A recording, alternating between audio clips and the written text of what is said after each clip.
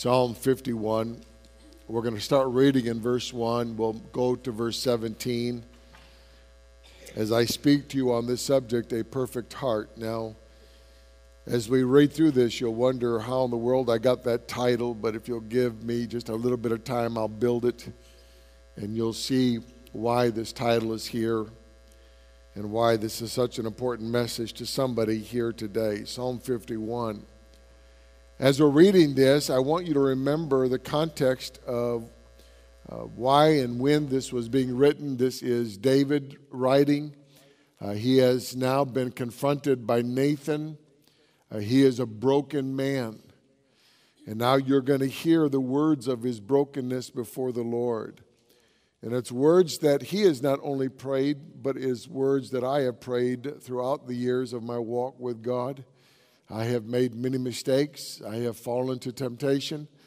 And so these are the words that I have prayed in my own brokenness.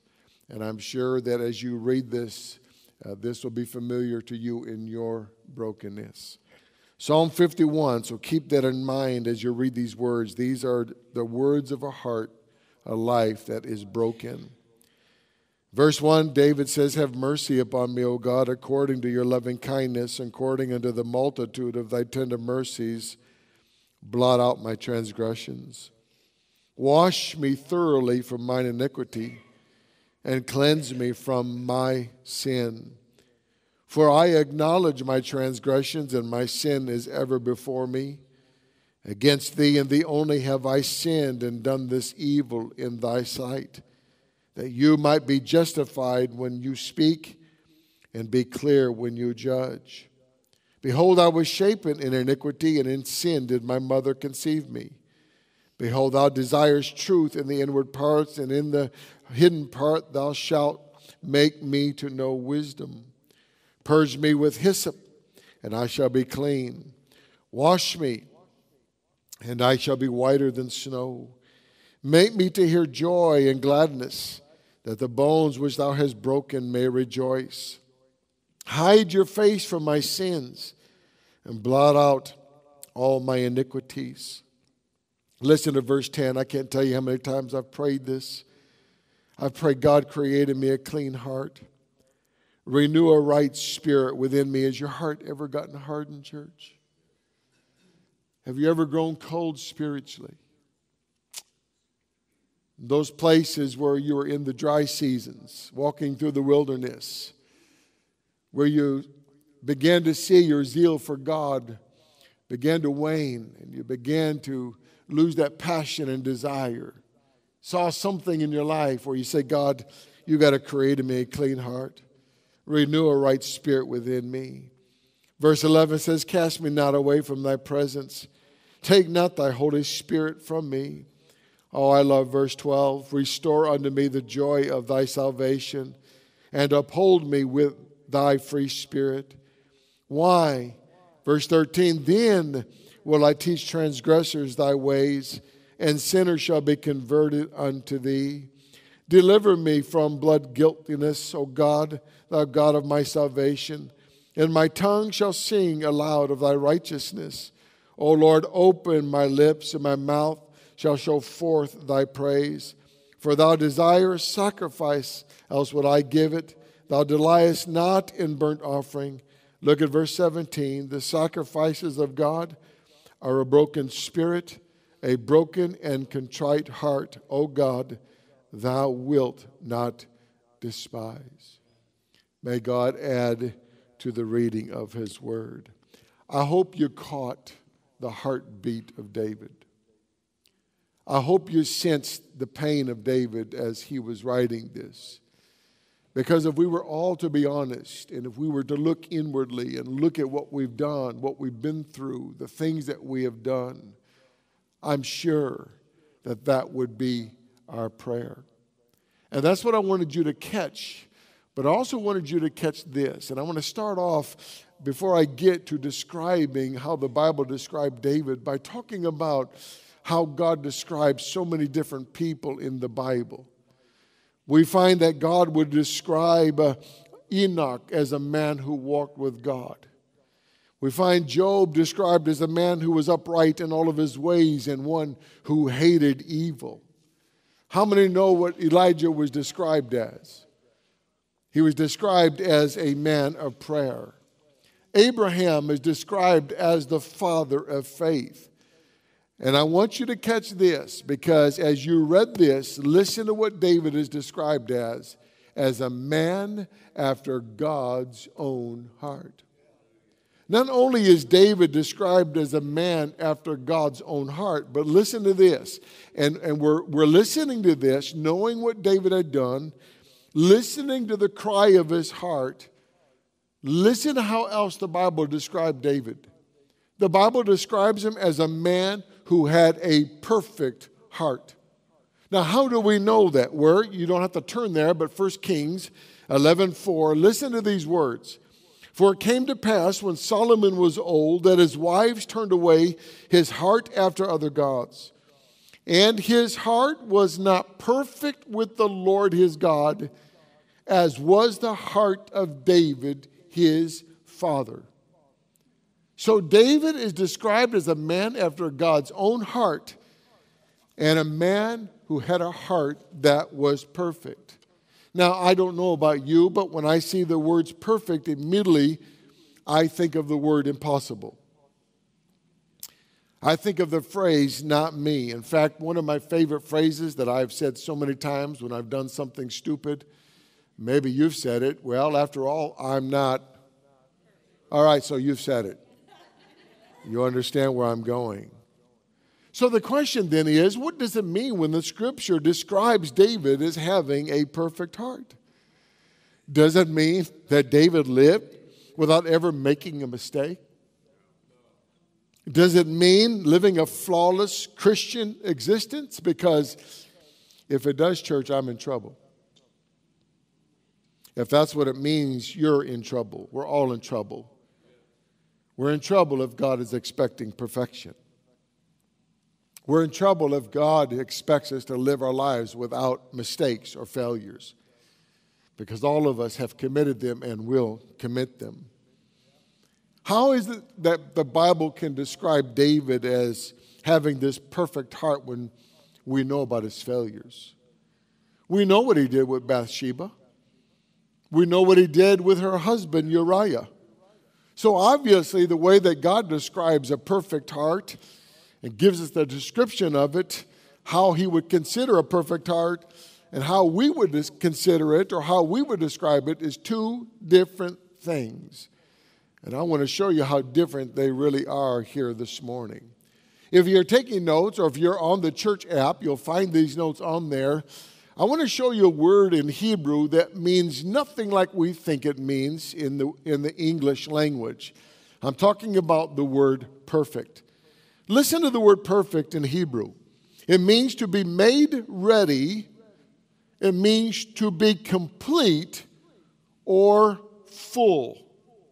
Now let me say it again, because that has nothing to do with what we think that word perfect means. In the Hebrew, when the Bible talks about a perfect heart, that David had a perfect heart, that he was a heart after God, it means to be made ready, complete, or full.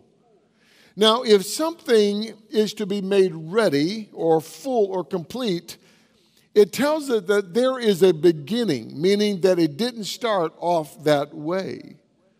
In other words, there was something that wasn't ready if it was to be made ready. Am I making sense, church? There had to be something empty to become full. There had to be something started before it could be described as complete. I think a great example for us to understand what I'm trying to say here is looking at an artist. Now, many times as we look at that painting, we look at it when it's complete, but we didn't see it when it was started. That artist would take that paintbrush and with one stroke begin that painting. And it would take many, many, many brush strokes before that painting became completed. And that's what God is trying to give us a picture of. That when we look at the life of David, the story of David, it wasn't a man who was perfect or didn't make mistakes, but it was a man who started somewhere but ended up somewhere else. Are you hearing what I'm saying? And that's the picture that God wants to give you and me. That, no, listen, when we start, and I've said this over and over again, it's not how you start, church, it's how you finish. And I say that because when we start off with Christ, our life isn't very pretty. We have been disfigured by sin. Our lives are broken. They're a wreck. We live in dysfunction and depression.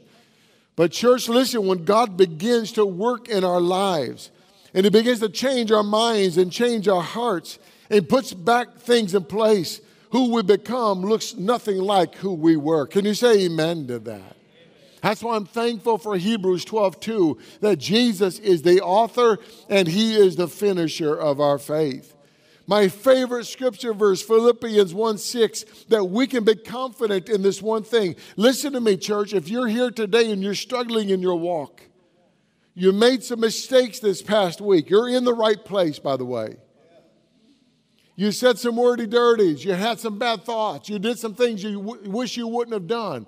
Here's the key. You can be confident that He which began the good work in you will complete that work in you until the day of Jesus Christ. Somebody ought to shout amen to that. I'm thankful for that verse. And that's what God was trying to give us in this story of David. I want to look at how David was and how after everything he did, how did he get to that place? Because I want to get to that place. I want to get to that place where I'm described as a man after God's own heart.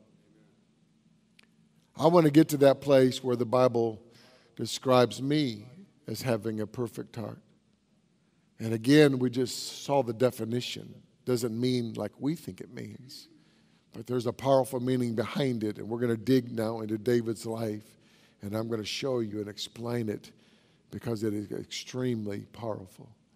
Number one, if you're taking notes, write this down. A perfect heart responds. A perfect heart responds.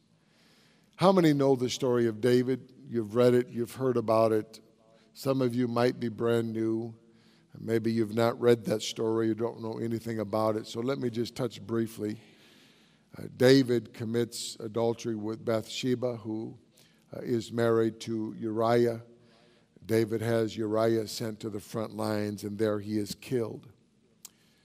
Nathan, the prophet, comes to David and confronts him in what he had done. And when he confronts David, there you begin to see his response. He responded to this confrontation, and it begins to go to the Lord by crying out. And he tells the Lord, he said, Lord, my sin is ever before me. Against you and you alone have I sinned and done this evil in your sight. He wept so bitterly over what he had done that the Bible tells us that he would drench his bed at night. That's how much he cried and wept over the mistakes that he had made. Anywhere that you read about his story, what's so interesting is that he doesn't blame Bathsheba. He doesn't blame Uriah. He doesn't blame anybody else for what he did. He didn't push off his sin on how he was raised or what had happened in his life. He didn't blame the devil like we hear all the time. The devil made me do it. He said this. He said, I've sinned and I did this evil in God's sight. Now, church, I want you to hear me because today we don't have Nathan the prophet coming to us.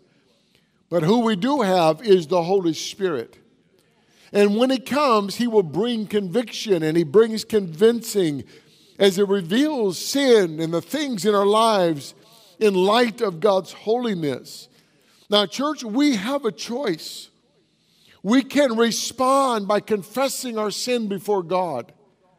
We can respond by saying, you know what, God, against you and you alone have I done this sin and this evil in your sight. We can repent and turn from our wicked ways.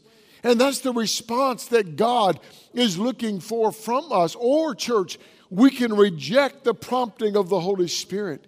We can reject the preaching of the word. We can reject the song that's on the radio. We can reject when God whispers to us in that place of dysfunction or that place of addiction or that hurt or that hang up. And there he begins to speak to us. We can respond to it or we can reject it. If we respond, here's the promise of God. 1 John 1:9. If we confess our sins, he's faithful and just to forgive us our sins and cleanse us from all unrighteousness. You see, that's what God is looking for.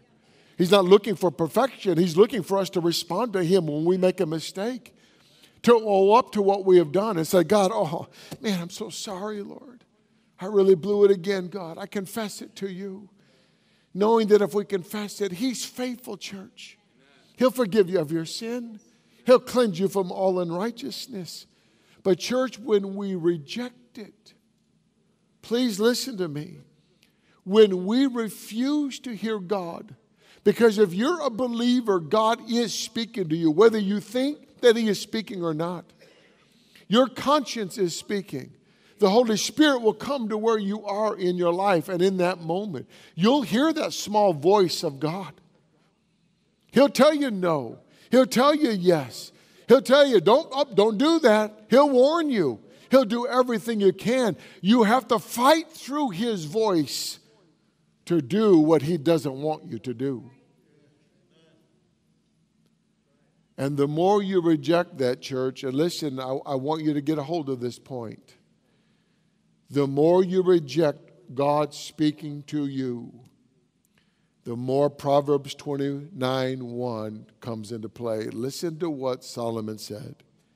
He said, that person who is reproved often and hardens his heart and his neck against that reproof, that conviction, the convincing of the Holy Spirit. Listen to what God says. That person will be destroyed, and that without remedy. Church, listen to what God is saying. There comes a point in time in our life where we become so hard against God. We get so hard that we'll no longer hear the conviction. It will no longer matter to us because we're going to do what we want to do, whether God likes it or not. And church, we can go so far where God says, listen, I'm going to keep trying and keep trying. And it's not that God won't stop trying, but that our heart can become so hard that we willingly turn our backs on God and we willingly go in our own direction. Are you hearing what I'm saying, church? Listen, don't let your heart get hard. And that's the warning that the writer of Hebrews gave us in Hebrews 3 and chapters 4. He said, listen, don't let your heart get hard. Church, when God comes to you and he speaks to you, respond to him immediately. That's what David did. That's why he was a man after God's own heart. That's why he had a perfect heart, because a perfect heart doesn't reject God, doesn't reject the conviction. It responds to it. Can you say amen to that? Number 2, if you're taking notes, a perfect heart searches. I want you to turn to Psalm 139. Keep your finger there. And Psalm 51. And this is another one that I've prayed over and over again throughout my walk with the Lord.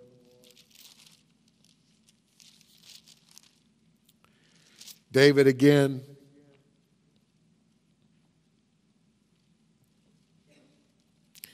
He knew he couldn't run from God, and this is what this chapter is about. He knew that no matter where he ran, he couldn't get away from God. I've told you more times than I can count that the Holy Spirit is the heavenly hound dog. You can't run from God. You can try, but you can't. He'll come after you. And there's no place that he's barred from. He'll be in the crack house. He'll be in the bar. It doesn't matter. You can't keep the Holy Spirit out. That sin doesn't surprise him. That's what sinners do. They sin. So David then gets to the end of verse 23 and 24 of Psalm 139. And listen to what he says. He says, search me, O God. Know my heart. Try me. Know my thoughts. Verse 24, see if there be any wicked way in me, and lead me in the way of everlasting. Now, that word search means to penetrate deeply. It means to go all the way in to the deepest recesses of that person's heart and life. Now, why did David ask God to penetrate his heart, to get all the way in, to search it, to see if there was something in him that was wicked, something that was not pleasing God? Well, David knew, and Scriptures teaches us that the heart is full of iniquity, that the heart is full of evil and loves evil. In fact, the Bible describes the heart as a fountain of evil, that it's depraved and wayward, it's blind, it's unstable, it's deceitful and proud and hypocritical and worldly and hardened and malicious and covetous and foolish. That's how the Bible describes our hearts.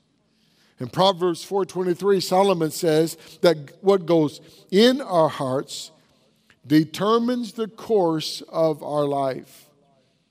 Jesus said in Matthew 7:21-23, you can turn there later, it's in your app. Jesus said, listen, it's not what goes into your mouth that defiles you.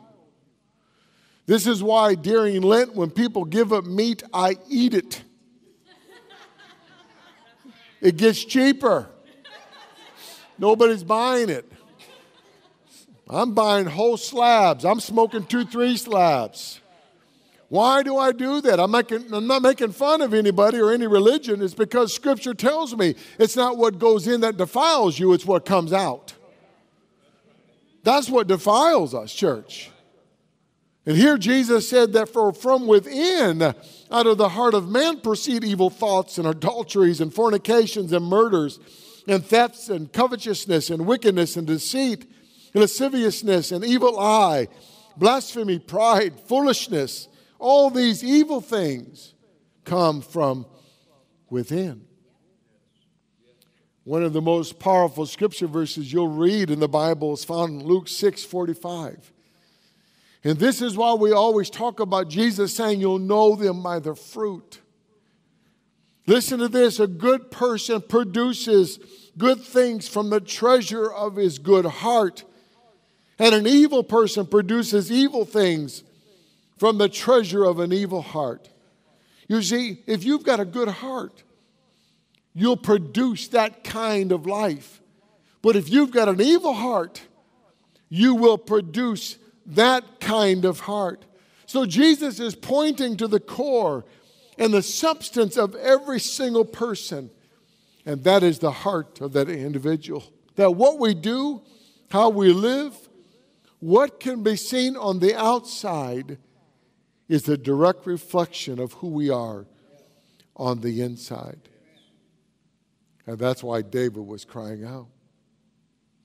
He's saying, God, you got to get down to who I really am as a person. And that's why, Paul talked about examining our lives. We're to look deeply at ourselves, not our neighbor, not our spouse. God never said examine the pastor or his wife or family. He said examine yourself. And what did he say? Listen, see what's going on in your life. See if you're still in the faith. You see, your life, you can see what's going on in your life by what you're doing and how you're doing it and how you're thinking. And you know when something is wrong, church. And that's why we cry out, God, look at me. Something happened to me. Something's wrong with my heart. It's bitter. It's hard.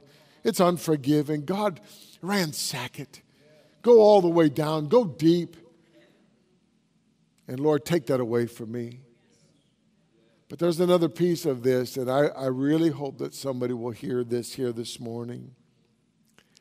And I want you to, listen with the ear of the Spirit. Because I really feel I'm going to talk to somebody in this moment. I know that all of us want God to dig deep and pull out the things that aren't pleasing to Him. I've got that. But there's another piece of this when you invite Jesus into your life. When you invite Jesus in, who you're inviting in is the healer. He's the healer. Meaning that when He comes in, Jesus will not let one stone go unturned. He knows exactly what you've been through. He knows what has affected your life. He knows what has hurt you. Remember that the anointing in Luke 4:18, Jesus said, I'm here to set at liberty those that are bruised. And he wasn't talking about it, and I've explained that word bruised before. He wasn't just talking about the bruises that we can see, the bruises that are visible. He was talking about the bruises that are so deep that nobody knows that they're there but you and God. And when Jesus comes in, the healer, he goes after those bruises. The ones that are deep, the ones that the enemy has used to destroy your life and to turn you into who God never wanted you to be in the first place. That has affected you for year after year after year. And when Jesus comes in, church, he brings it out to the light. Are you hearing what I'm saying? And he doesn't do it to hurt us, church. He does it to heal us. Listen, God wants to expose everything. He doesn't want you hiding it anymore. He wants to bring it to the light because he wants to bring healing to your life. I love this part about Celebrate Recovery. And I really think it's because we don't understand the whole effect that our past and the things that have happened to us in our past are having on our lives. Listen to what Celebrate Recovery says. We are only as sick as our secrets. You see, a perfect heart, the heart that will one day be full and complete and ready, is a heart that says, God, take it all. Take it all. Don't leave anything behind. Pull it all out of me. My deepest, darkest secrets, the thing that I've been trying to hide for all of these years, I let it go. And now, God, you heal it. You take it. And what Satan has meant for evil, God, you turn it for good and for your glory. Can you say amen to that? Number 3, I've only got 4. A perfect heart trusts. I love that. I did not know the songs that Vanessa was picking, but so powerful that the ones that she picked would fit so well with my points. But I want you to listen to this part because I think this is going to really hit us and where we are in our lives and where the world is today. If you were to read through David's life, you'll find one major attribute that David displayed his entire life. And here it is. He trusted God. 50 different times you'll find the word trust, the teaching of it, and what it really means to all of us as we walk through life. But when we look at that word trust, we really need a good understanding of what it means. The word trust in Hebrew gives us a picture of jumping off a precipice. It gives us a picture of a little child who, when his father tells him to jump, that child jumps with a complete and total confidence that when he does, his father is going to catch him. David, as he walked through his life, he learned to trust God. Trust is something that all of us have to learn. And I say that because most of the time when we give our hearts and lives to Christ, trust comes to us because we're trusting God to get us out of something. Okay, God, I'm a mess. I got myself into the drugs and the alcohol. I got myself into this situation and that situation. So, God, I trust that you're going to get me out of this. But the trust that David is talking about is a trust that he had learned by giving his life to God. And saying, God, I'm going to jump off the cliff. And I'm going to throw myself completely into your hands. And you're going to do with my life whatever that you want to do. And we know that David learned that because listen to what he says in Psalm 119:71. And you will never say this unless you know Christ. You'll never say this unless you've learned to trust God. You'll never say these next two verses until you can say, God, you know what you're doing. I trust you. Here I am. Listen to what David said. He said, it was good for me that I was afflicted, that I went through this time of suffering. Because of it, I learned your statutes. Psalm 119:75, David said, in your faithfulness, you disciplined me. I almost coughed. So if you see me up here struggling because I'm trying to hold it back. Now, church, you'll never say that. You can't say that unless you have completely and totally given your life to the Lord. Oh, church, it's hard.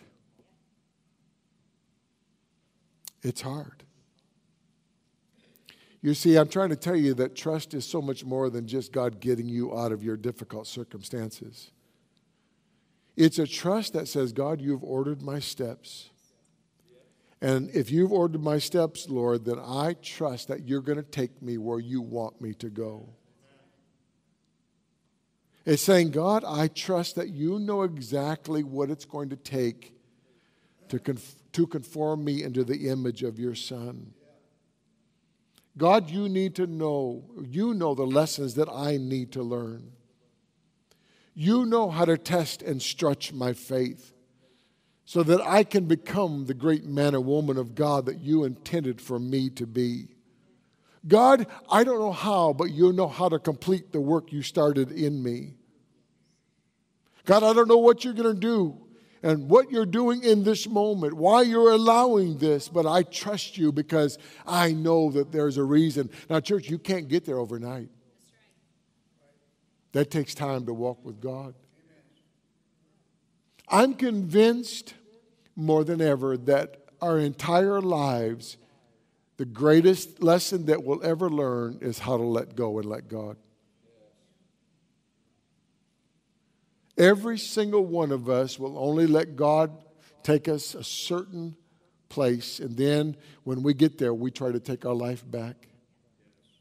And then we try to take our life back. We'll go a little bit further, but we're going to take our life back. We go a little bit further, but we're going to take it back. But it isn't until you're ready to jump off that cliff, church, and say, God, here am I. And let God catch you and do with you what he wants to do to mold and make you where you become the clay and he becomes the potter. Church, you'll never find the completeness and the fullness of what it really means to walk with God until that moment takes place. Are you hearing what I'm saying? And you say, well, Pastor, I don't know if I can do that. Well, at the same time, you got to understand that God will never let you go through anything that you can't handle. At the same time, you got to understand that all those things that you're going through will work out for your good. You know what? One day we've got to stop fighting God and start letting God be God and just trust him. And that's what a perfect heart does.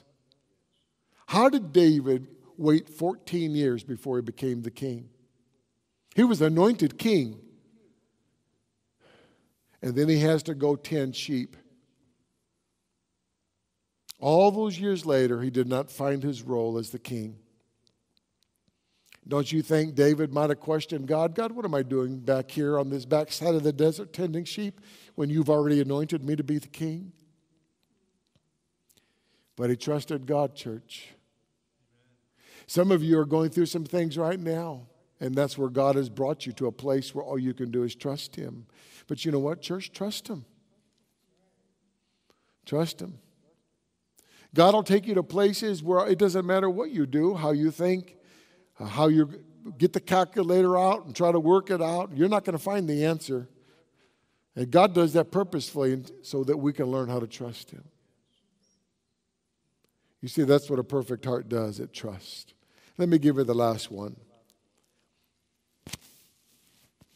A perfect heart is determined. If you were back in Psalm 51 of our text, and I want to read this together because this is a very interesting word. Psalm 51.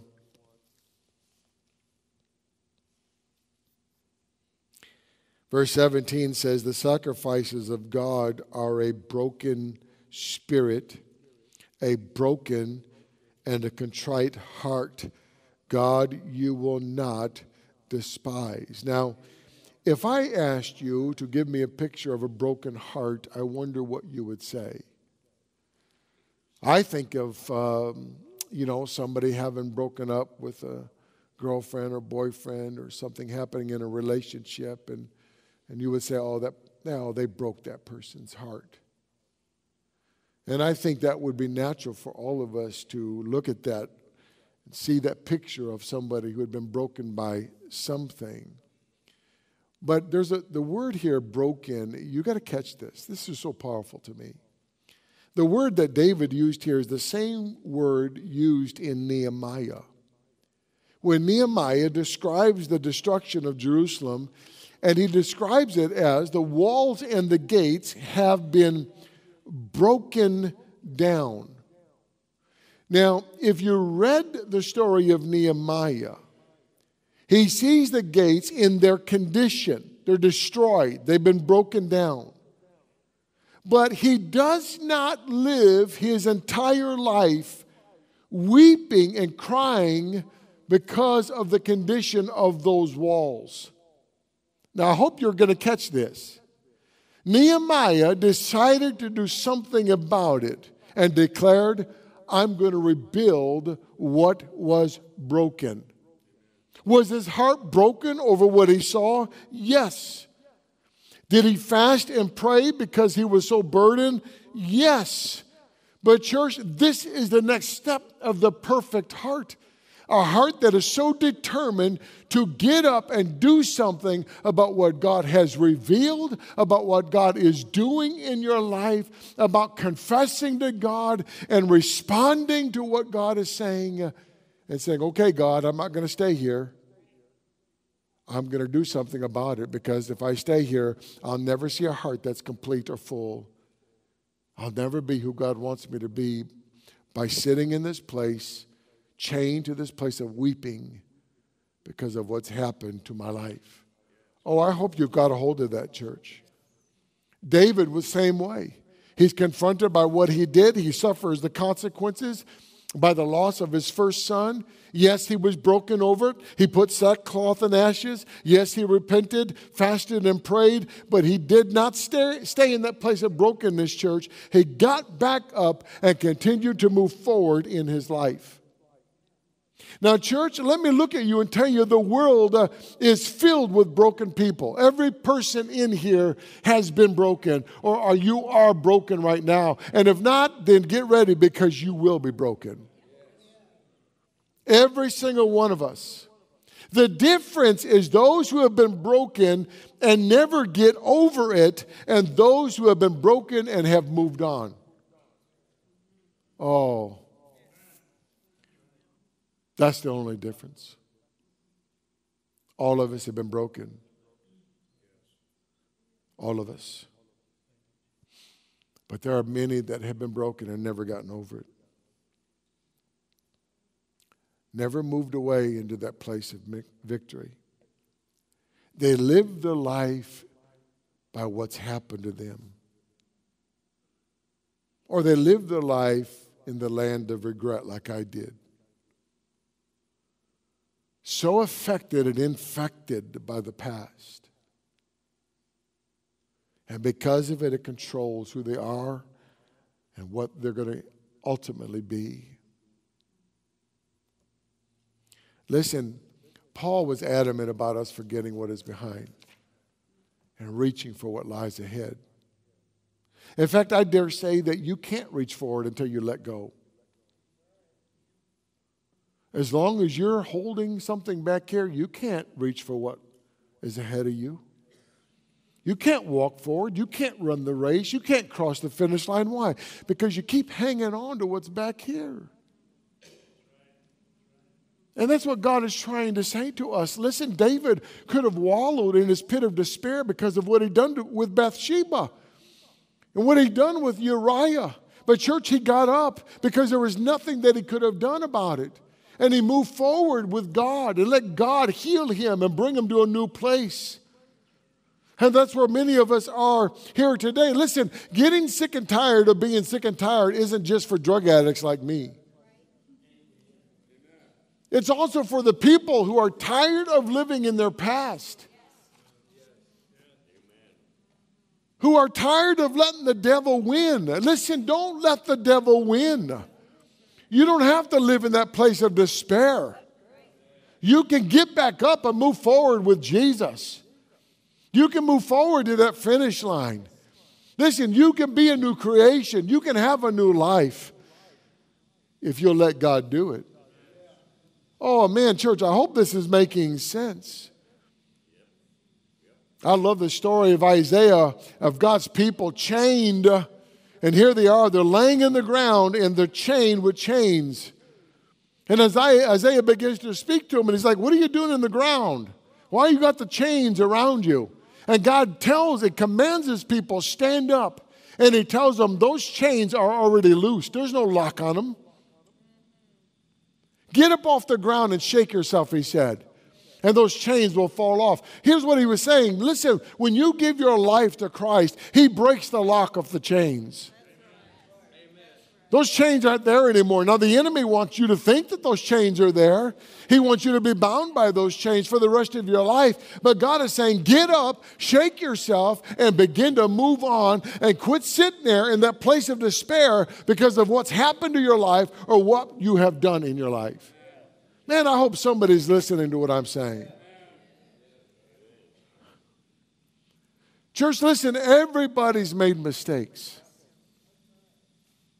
Everybody has wept over what's happened to them and what they have done. Everybody. There's nobody exempt. The key is you're going to sit there and let the enemy win. You're going to sit there living in the past. Oh, you say, well, Pastor, it's not that easy. No, I understand that. I'm not saying it's easy, but I'm saying it's necessary. It's necessary.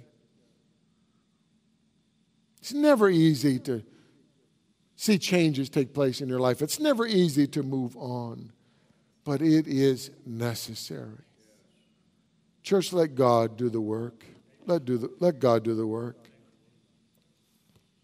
Listen, David could have given up. He had every right to give up. That's big. How do you commit adultery? How do you kill somebody? That's big. But he didn't give up, church. He could have sat there in despair. But instead he responded to God's word. He let God search his heart to expose who he really was on the inside. Because he knew he had to. He had to let God have it all. But more importantly, church, and this is what I want to say as we end, and nobody here is mistake-free. And don't think that I'm taking one thing that you've done and putting it over the other, because it's all the same in God's eyes. You've broken one, you've broken them all. I'm not setting categories. It's all big when it's against God and his holiness. But what I am saying is that one day we've got to say, God, I'm ready to move on from this mistake. I'm ready to move on with my life. You do the work. I trust you to do what you got to do to get me where you want me to be. A heart that is filled, full, prepared. That's what it meant. Not a life free from mistakes, but a heart that says, God, here I am, I'm ready. Are you ready, church, to be used? I know that I am.